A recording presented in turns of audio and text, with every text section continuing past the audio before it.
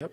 To me, this is one of the most important discoveries that neuroscience has ever made, because it's that I don't want to do something, but do it anyway. That's right. That grows this area.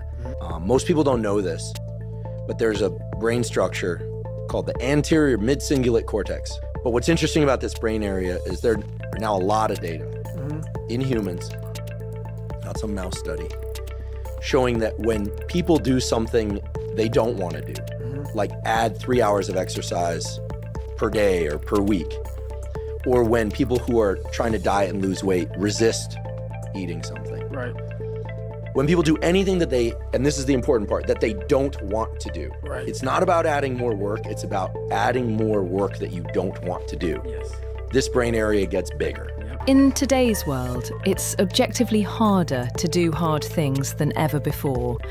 Not because we're weaker, but because we're constantly surrounded by sources of instant gratification. From scrolling feeds to on-demand comfort, our environment trains our brains to expect dopamine, fast, easy, and without effort. But here's the science. Every time we choose the path of least resistance, we're reinforcing neural circuits that prioritize short-term ease over long-term growth. The anterior mid-cingulate cortex, a region critical for persistence and effortful behavior, actually weakens when we avoid challenge. So no, it's not just about willpower, it's about neuroplasticity. Your brain is adapting to the comfort zone. The anterior mid-cingulate cortex is smaller in obese people. It gets bigger when they diet. It's larger in athletes. It's especially large or grows larger in people that see themselves as challenged and overcome some challenge. Right. And in people that live a very long time, this area keeps its size. In many ways, scientists are starting to think of the anterior mid-cingulate cortex not just as one of the seats of willpower, Right. but perhaps actually the seat of the will to live. This isn't just about motivation, it's deeper than that. The anterior mid-cingulate cortex might be the neurological root of the will to live itself.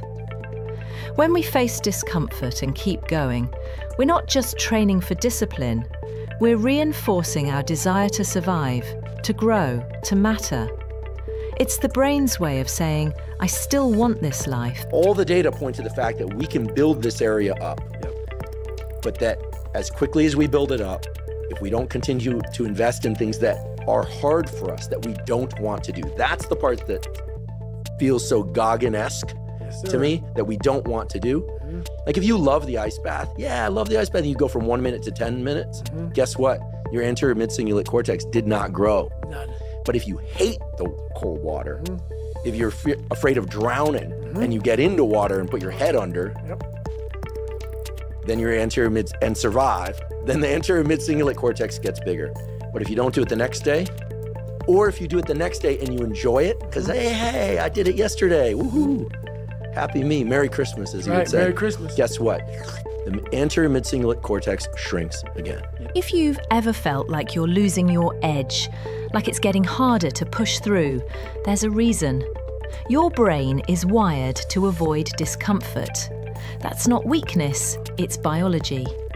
But the good news is, biology is trainable. Anyone can build this part of their brain. Anyone. Not by doing more, but by doing what feels just a little bit harder than you want it to. And if you do that, even for a few seconds a day, you're already on the path back.